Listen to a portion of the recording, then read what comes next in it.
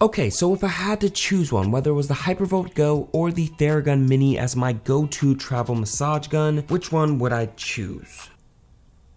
Well, that's a really hard choice. So I've tried both of these massage guns for at least 2 weeks each and put them through their paces. Now, I chose these mini massage guns from Therabody and Hyperice specifically because I honestly believe that these are the two top quality massage gun brands out there. I even did a comparison video last year of their larger two mid-tier devices, the Theragun Prime and the Hypervolt, and I was sold on both brands. For deciding on the best portable massage gun, I measured both of these on categories of form factor, functionality, and fun features, the 3 Fs. Starting with category number 1, form factor. Both the Hypervolt Go and the Theragun Mini were built for ideal simplicity and portability. I mean, it's in both of their names. You have the Hypervolt Go and the Theragun Mini. However, each brand took a different approach to their designs. The Hypervolt Go took after its older brothers with an L-shaped form factor and a sizable grip handle, but the Theragun Mini, on the other hand, adopted a new design to their lineup, but still kept to that triangular type shape, which their brand is known for. They both only have one physical button that powers the device on and off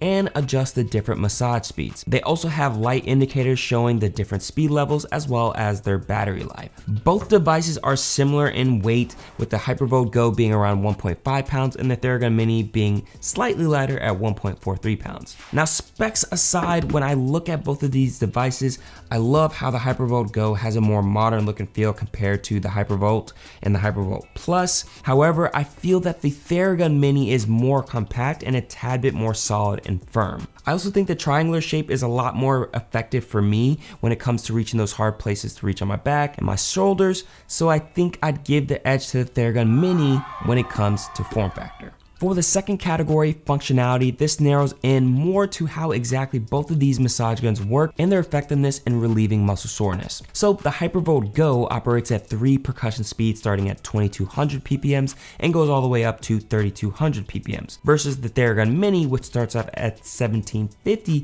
ppms and tops out at 2400 ppms. To be honest though, you really can't tell the difference between the two when actually using each device. The one thing I did love about the Hypervolt Go was that it actually came with 2 different attachment heads. The first being the flat head, which is great for general use, so thinking about the bigger muscle groups such as like your thighs, your glutes, your hamstrings, but then they also provided the smaller bullet attachment head, which is really good for reaching those hard to reach places and getting those real true trigger points. The Theragun Mini only came with the standard ball attachment, which is good for general areas across the body. Fortunately enough, I had the other heads from my Theragun Elite, so it's good to know that it's compatible with those other heads. Now, in terms of battery life, they both stay around 2.5 hours, which I would say is fairly accurate, and honestly, I would say that they would last 3 or 4 days without needing a recharge after using it moderately for about 2 or 3 times out of the day. Now, the one aspect that is super important to me when it comes to a massage gun is sound, especially having something that is supposed to be portable where I can just use it anywhere.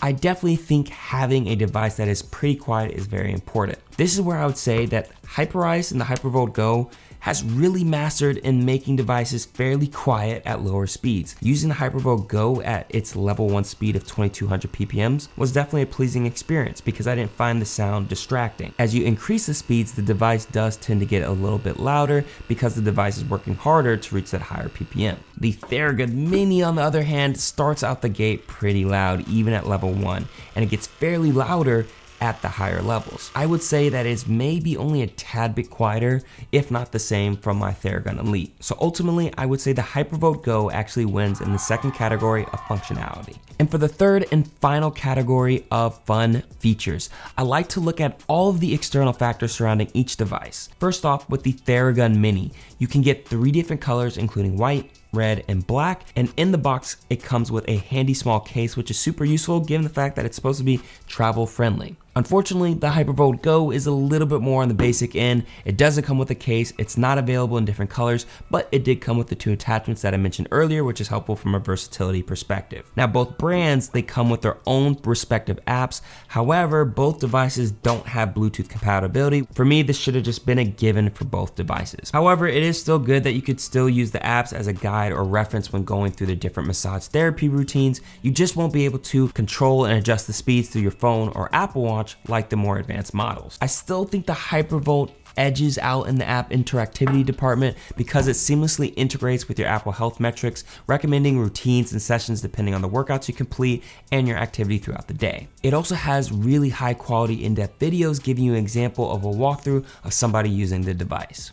Now, Therabody, they've made big strides in their app, including better visuals, a health kit integration, but I feel like there's a little bit more to go in the software department. Overall, if I was to be honest, I think they would both tie in this category of fun features as they both have pros and cons that seem to balance each other out. So ultimately, which is the best portable massage gun that I recommend?